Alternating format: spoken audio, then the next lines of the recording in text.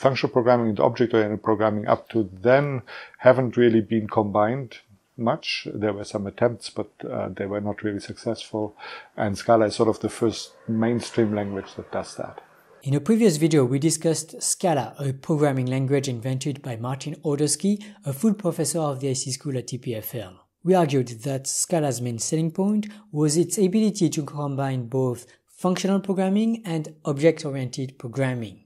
But what are these two programming paradigms? Both are very old branches of programming. Let's start with functional programming. Functional programming is actually older than computers, so it came from essentially mathematical logics, lambda calculus.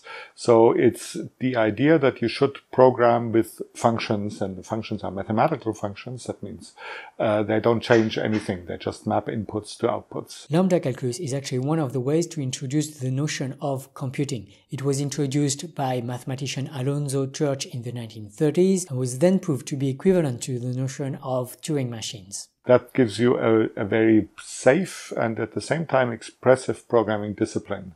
For a long time, the world has ignored functional programming because essentially on very small computers, it wasn't really practical. There was an early language which is sort of in the functional area, which is called Lisp. That's one of the earliest programming languages.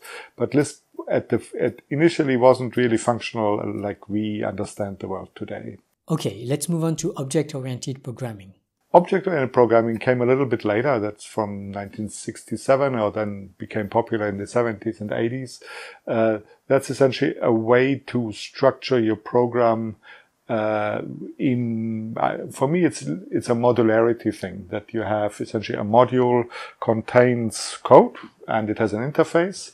And object-oriented programming gives you a very flexible way to construct and compose modules, more flexible than the other paradigms where modules are more static, rigid entities. In particular, object-oriented programming allows users to structure their codes around so-called objects, each of which has its own specific way to be manipulated. For instance, you can define an object called 4D vector, and you can then specify that a 4D vector can be added to another 4D vector to produce a third 4D vector.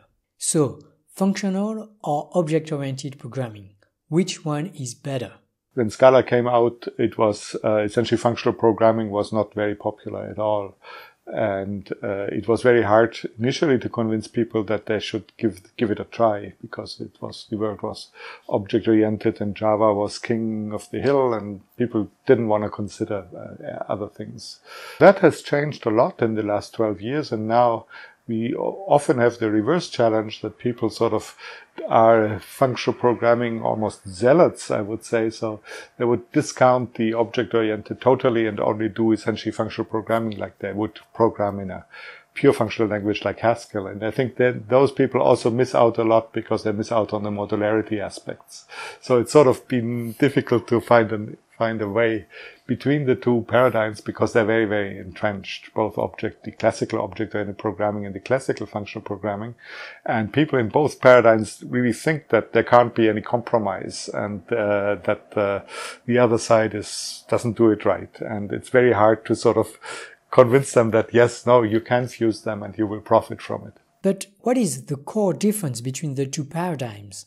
There were two things which are actually fairly orthogonal. That one was the side effects. So I said functional programming is mathematical functions, so they map inputs to outputs.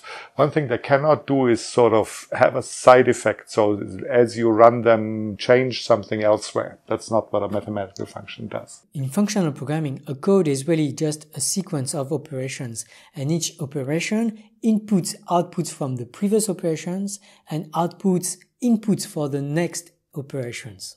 And by construction, any branch of the code cannot affect other branches.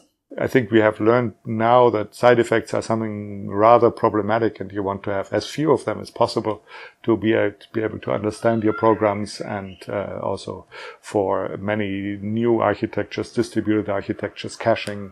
Essentially, side effects and mutable states are a liability for all these things. By opposition, because functional programming has no side effect, many tools have been developed to automatically check the validity of functional programming codes. Functional programming, programmers always think object-oriented programming is full of side effects and therefore you shouldn't look at it. But for me, object-oriented programming and side effects are really, again, two orthogonal issues. So you can, for me, like I said, object-oriented programming is a modularity construct. It gives you very flexible ways to modularize programs, and that you can do without side effects. So that's basically the basis of this fusion. But since the two communities sort of have this conception, the object-oriented community has the conception functional programming is all academic and they don't know the real world, and functional programming says, well, this object-oriented thing is full of side effects and we want none of that.